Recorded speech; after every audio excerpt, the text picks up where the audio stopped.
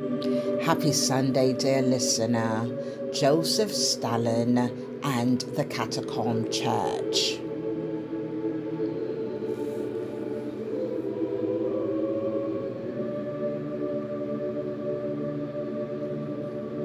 Here we are, Joseph Stalin, the formidable Soviet leader.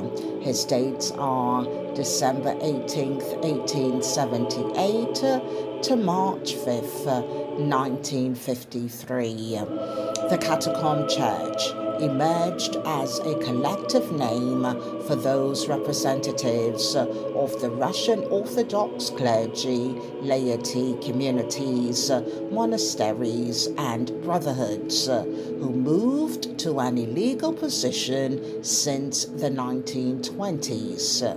The term Catacomb Church refers not only to illegal communities, but specifically to those that rejected subordination to the acting patriarchal Lucum Tenons metropolitan surges.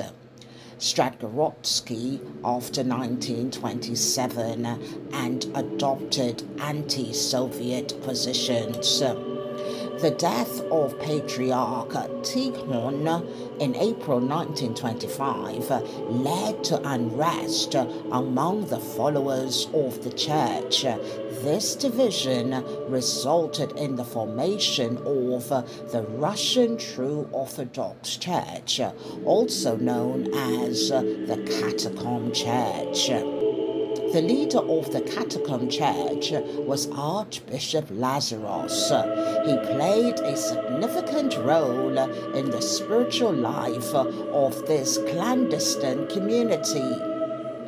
My listener, on this sacred day, as we gather in worship, let us indeed appreciate our freedom of worship, a precious gift often taken for granted. Joseph Stalin cast a long shadow over history. His regime wielded immense power, shaping the lives of millions.